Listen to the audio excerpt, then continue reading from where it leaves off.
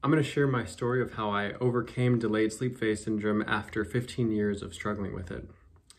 During those 15 years, I tried just about every recommendation for how to fix circadian problems without finding any meaningful success.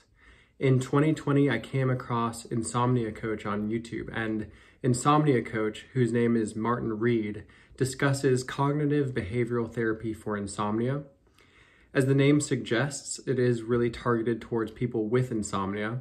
And although I had a circadian problem, I found that the ideas were very practical and would apply to sleep issues in general.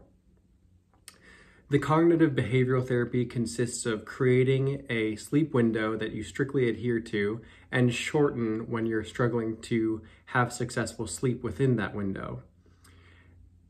Also, creating new and better associations with sleep by avoiding sleep rituals, getting out of bed when you're struggling to sleep at night, and avoiding lounging in bed or napping in bed during the day, and maintaining a high level of activity during the day, even if you've had a poor night of sleep the night before, in order to build sleep pressure for the following night.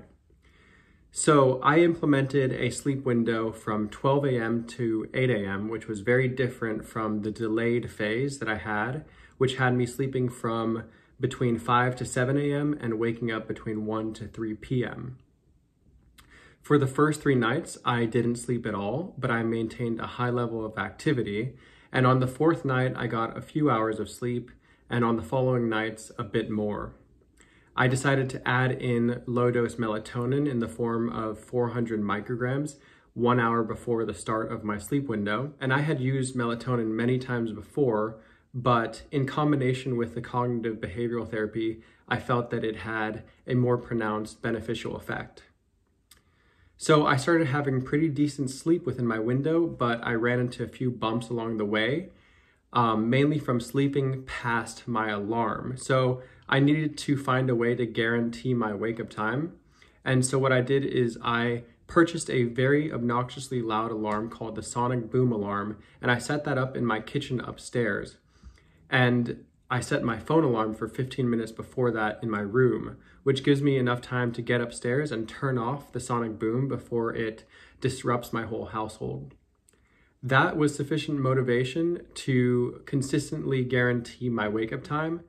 And ever since I had that in place, along with the melatonin and the cognitive behavioral therapy, I've had what feels like totally normal sleep during my sleep window and normal energy during the day. I don't feel like I have the chronic jet lag feeling at all anymore, and I feel that my sleep is restorative and feels natural.